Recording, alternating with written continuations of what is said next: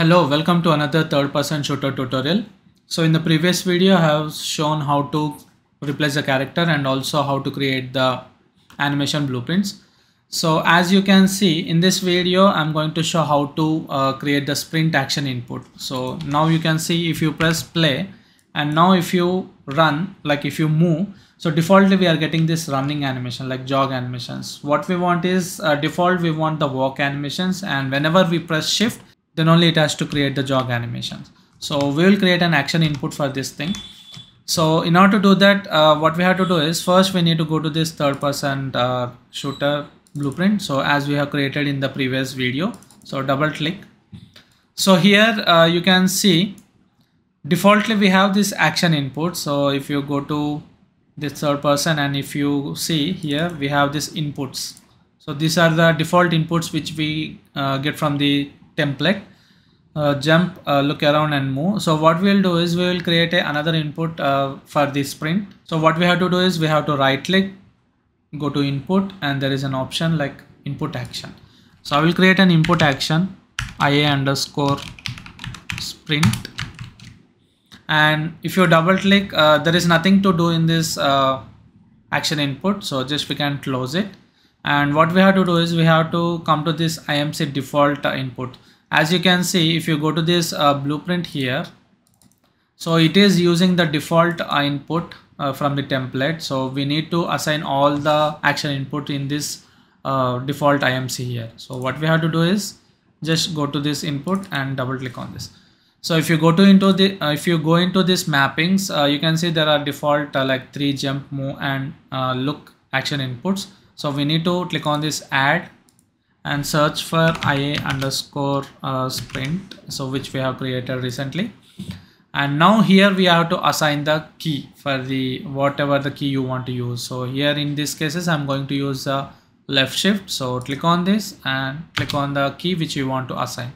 So in this case I'm going to use the left shift.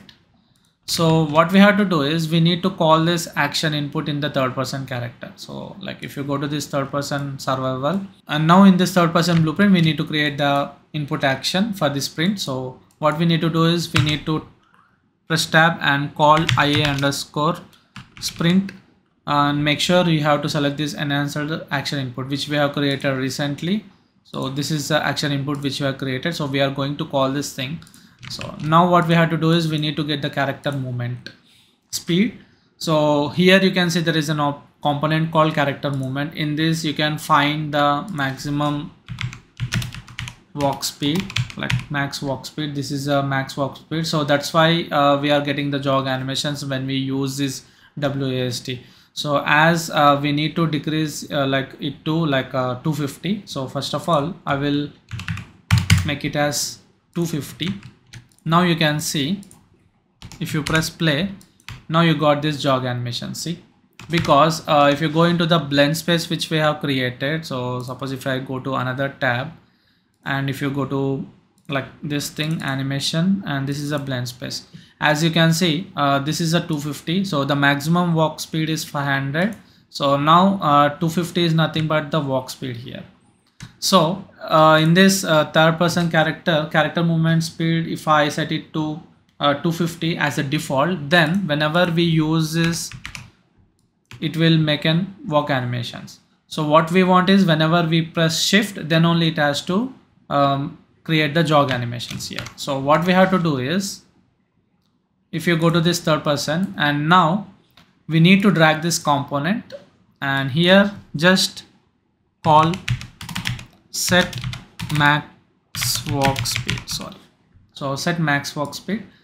So here in this we need to drag it from the trigger. Trigger is nothing but the holding the button here. So just we need to click on this trigger, and here the set max walk speed will be 500. So whenever we hold this button, so the max walk speed will be set it to like 500, and whenever we release is nothing but the completed. So we can copy paste and just drag the same component, the target, and it will come from the complete. And now here defaultly again we have to set back to 250. So here is a simple logic. So whenever we click on this shift button, the max walk will be set it to like 500. Whenever we release, it will set back to 250. So now if you alt P, now if you hold shift, then it is going to run, and if you release again, it will go to like default walk speed 250. So in this way we can create this sprint animations here. So you can give the comments. So C, let's say name it as sprint, and if you want to make it, and just if you go to this bubble, and we can see this comment properly even though if you zoom out. So in this way we can assign the sprint animation for the character. So in the next video I'm going to show how to attach the weapon to the character. So see you in the next video.